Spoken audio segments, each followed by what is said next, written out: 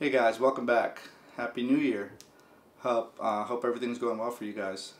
So this video is about my venture back into 35mm film.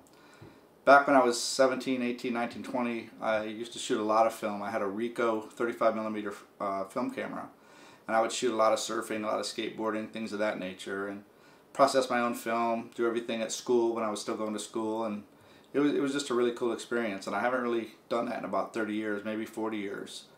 Recently I picked up the brand new M6, Leica M6.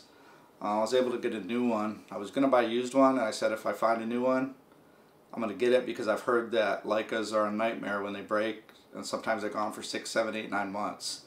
So I promised myself that if I was able to find the new Leica M6, I would buy it. So right at the last minute I was getting ready to buy a used one, and I was able to find this camera. It was the only one they had in stock. It was a film store out of Missouri, somewhere in Missouri.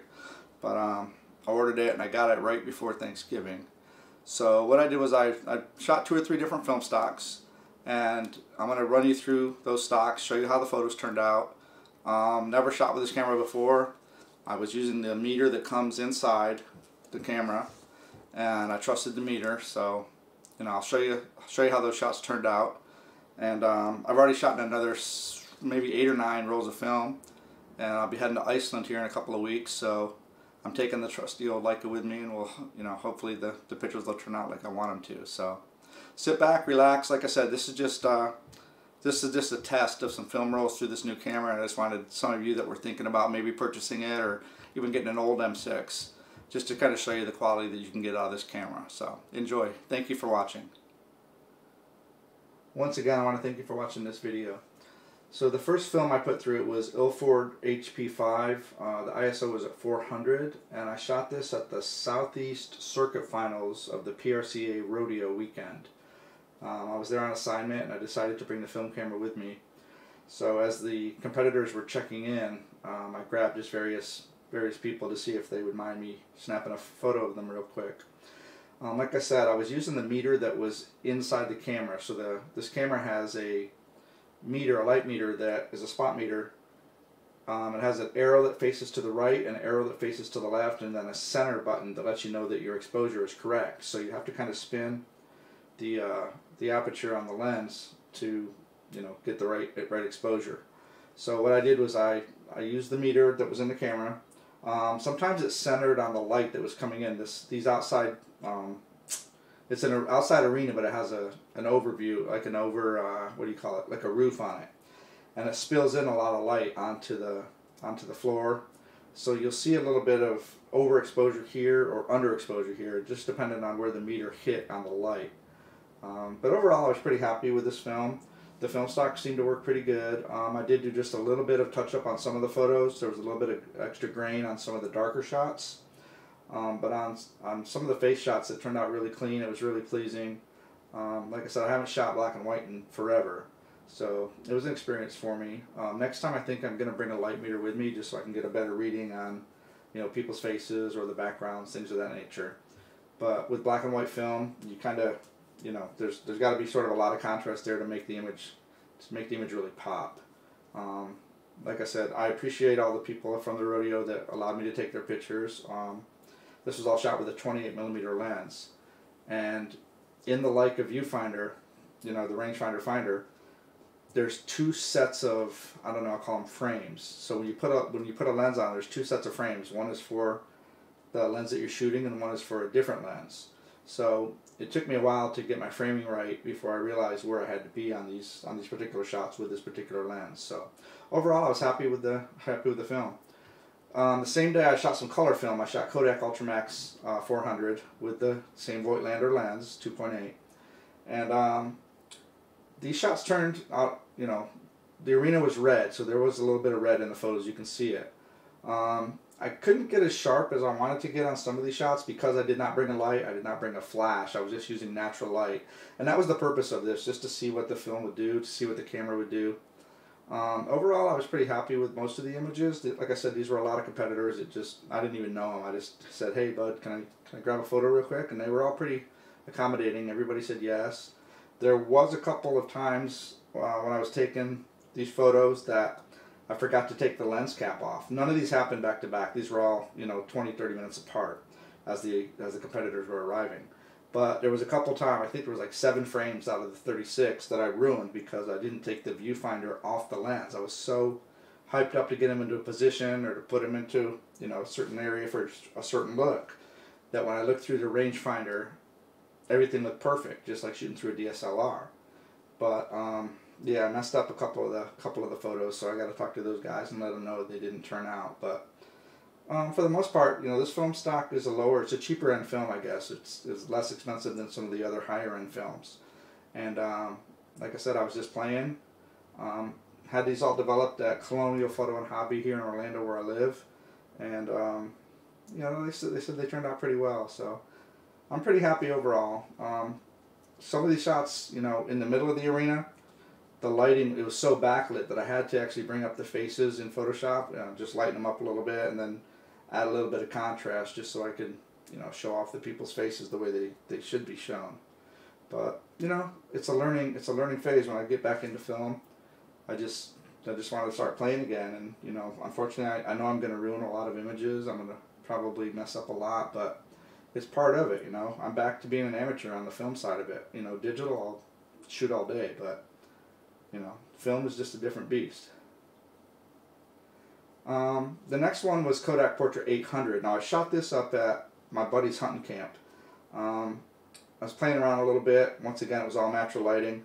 A lot of the stuff inside turned out, but it was really dark. You got to really overexpose this stuff to make it click. And once again, I'm not. Some of these pictures are fine, but for the most part, not a lot of them are great. They were a lot darker than what I thought they would be. So I recently purchased a flash. It's a Lux Junior. I'm going to give that a shot. See if I can, add some brightness to some of these shots. These images here are from a school that I work at. This was the girls' basketball game. Once again, it was just whatever light was in the arena, and I was just playing, just trying to get some different shots. Overall, I'm okay with it. It's not bright like a digital camera, but at the same time, it doesn't have that feel of a digital camera. This is in the school's theater program. I just happened to be doing a little bit of a video shoot in there for them, and I brought the camera with me. This is 800 under pretty extreme lighting conditions, but it's kind of artsy. Some people love it, some people might not like it. I'm not a big fan. I don't think it looks that great, but once again, I was just learning. Back to the Ilford HP5 Plus. This was a shopping mall that I used to go, back in the 80s. This mall was super popular. It's called Fashion Square, and it's in Orlando, Florida. It's still open, believe it or not, but as you can tell, this was right around Christmas time, and it was just dead. It was, I don't know. But I figured I'd give this film stock a shot, see how it turned out. It has a lot of contrast. It reminds me of when I was up in New York a couple weeks ago. I do like the look. It's a little bit more of an architectural type portrait, or landscape type shots, if you would. But would have been nice to have some people in there, have some action. But this is dying. Amazon is here. Everybody buys stuff on Amazon. Everybody gets stuff shipped to their house, and nobody really seems to go to these places anymore, unless they're going to Spencer's, obviously. But I don't know. I just think it's pretty sad. These walls here, I used to skateboard on. We used to do quarter pipe tricks and Tony Hawk type things before security kicked us out and would run us off. Then we moved into the skate park stuff. So happened to go by the Orlando skate park. There wasn't a lot going on. It's kind of a nostalgic feel for me. This is the lifestyle that I grew up with. I wish I would have had this when I was 18, 19, 20 years old. Here we are 40 years later, and these kids are tearing it up. I do like the look. The black and white seems to look pretty good. The last image of the series is the Orlando Sentinel building. Used to be a big newspaper in downtown Orlando, and everything's gone digital now. So I'm just kind of shooting a little bit of nostalgia, if you would. First time ever shooting Ilford Delta 3200, and this is a super grainy film. I shot this for the Jake Paul fight here a couple weeks ago. Kind of under contract to do some of his work, so that makes it fun. This was just natural light, whatever I could get. A buddy of mine told me to maybe shoot some 3200, give it a shot. He told me the settings to do, and I tried it. Unfortunately, I was with the 28, which obviously is going to let in a little bit more light, but it's not getting me in tight on the action like I'm used to. So you know, this was, for me, it was kind of disappointing to shoot this stuff. I wish I would have been a little bit tighter. Every single boxing match had different lighting set up. Some was a little bit yellower, some was a little bit whiter, some was a little bit bluer. So obviously with black and white you can't see the difference, but you know, it's super grainy. It kind of gives you that crunchy feel, if you would. It is, you know, it's a fight, it's a sport. It's supposed to be rough and tumble, not super sharp, not super clean. A lot of people use this film for, you know, rock concerts, for grungy stuff outside, maybe some crunchy clothing type advertisements, if you would. Once again, you know, shooting with a rangefinder is very difficult and stuff like this. I do like shooting with a rangefinder. I've obviously grown up shooting DSLRs for all this stuff for the past 30 years. I've done a lot of huge fights. I've been all over the country. This is like my backyard. So I was shooting on assignment, like I said, with a DSLR for this, and every now and then I would just bring the M6 up to my face and see what the Leica could do. You know, I can't say I'm in love with this film. It's just a little bit too grainy for me, so I might shoot it next time at a different, you know, a different rating. Some people say try it at 1600. You know, I don't know. I just got to play with it. Here's old Vivek Ramaswamy. He was there. I guess he's a really good friend of Jake Paul's, and those two hang out quite a bit. He happened to be there and was sitting right behind me, so of course I had to snap a quick pic of him real quick. But for the most part, you know, I don't know. I don't know whether to recommend a 3200 or not. You know, give it a shot. See if you like it. It's all personal preference at this point. Like I said, maybe if I was to use a different lens, it would probably look a little bit cleaner. But I don't know. Less light.